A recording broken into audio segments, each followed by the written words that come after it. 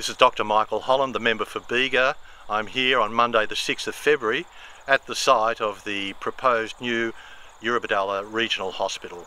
Today was meant to be the day that a first sod was turned on this soil to commence the work on a single new Eurobodalla hospital.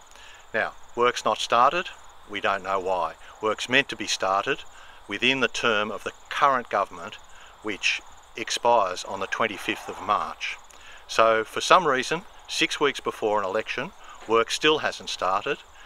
There's a perfect political opportunity for the government to make the most of their building this new hospital, which has to be finished and opened with level 4. Now, the level 4 services, just for people's information, is the provision of intensive care services. Without intensive care services, level 4 services for other specialties and services do not exist.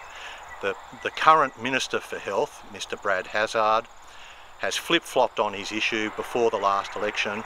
In the December before the election, he said the hospital will not open with level 4 services, and then in the January before the election, he said yes, definitely this will open. Well, I was here today with members of the community, the One New Eurobodalla Hospital group, which has campaigned so hard to get this hospital done. They've gathered over 9,000 signatures for new, improved accident and emergency services, improved critical care, improved perioperative services, and a single new level 4 hospital. So this grassroots level has campaigned and campaigned and campaigned.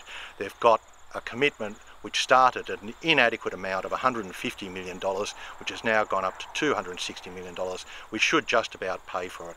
And the sentiment in the community from Bateman's Bay down to Bermagui is the site's right, we just want the services. So this government needs to get going on opening this hospital, get it started in the first place, don't delay it, don't turn it into a political circus of inviting the Premier, the Minister for Health, the Minister for Regional Health and the Liberal candidate for Bega.